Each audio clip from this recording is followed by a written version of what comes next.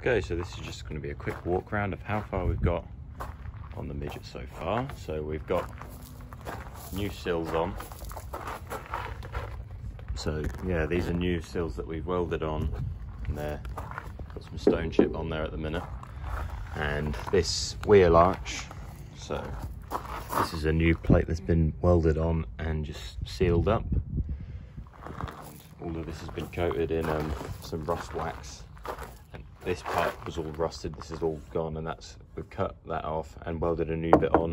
Tried to keep the original look as possible with the lips going over. Nothing much we've done to the engine bay just yet. This is a little 3D printed thing for the new indicators once we convert to chrome bumper. So they're going to be our indicators, because obviously the indicators are inside of the bumpers. So here is one of the wheel arches we've sealed up.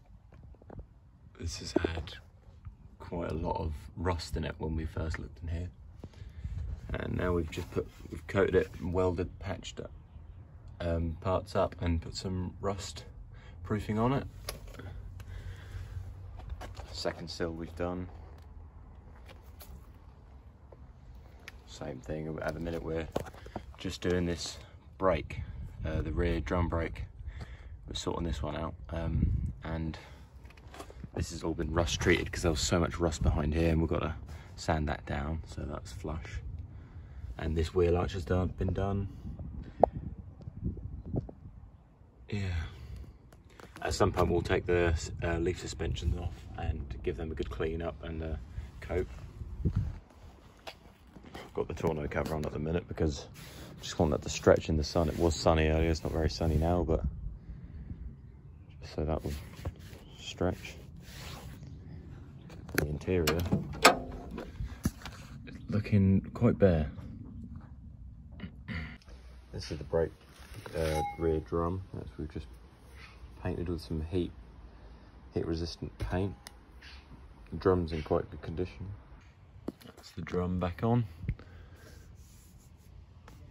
It looks quite smart. We move around to the rear of the vehicle. Obviously you can see the bumper's been taken off, the rear bumper. It's going to all be cleaned up because this whole car's going to have a new paint job. Boot is just stuff. That's what's kept in the boot for the time being.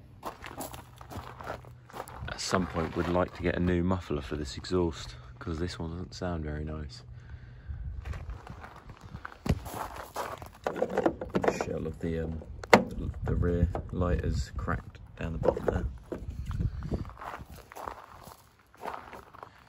This whole wheel arch has been done. It's all smooth now. This was, as you can see in the first video, filled with filler. Absolutely filled with filler. That's been welded up and patched over with some filler. This wheel arch is yet to be done. It's had a lot of plates put in here and stuff, but this drum has been done. This door, really, this is one of the next bigger parts we're doing, is the door on the driver's side.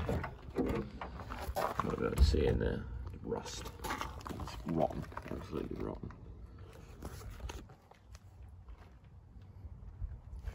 So we're just going to get a mark for that.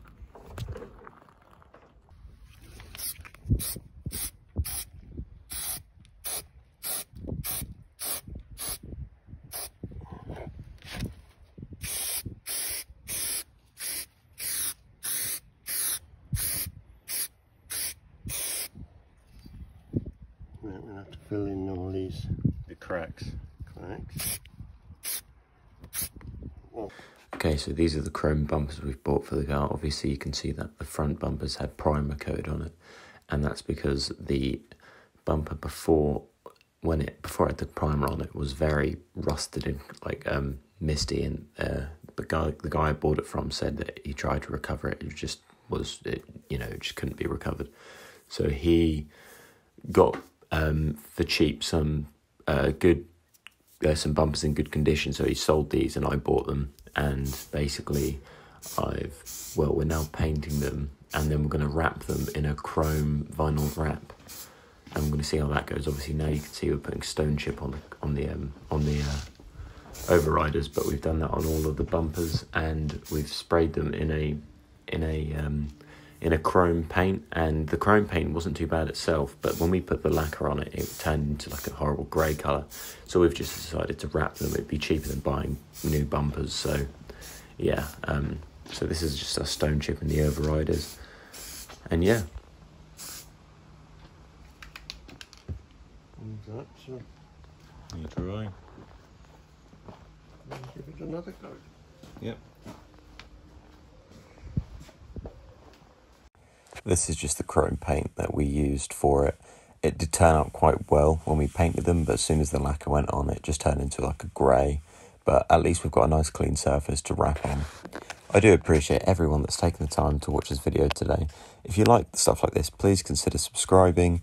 And if you want to, you can let us know in the comments below what you'd like to see on this midget restoration, what sort of stuff you'd like to see more often, and yeah, just give us a shout on like stuff you'd prefer me to do, like what sort of videos to do.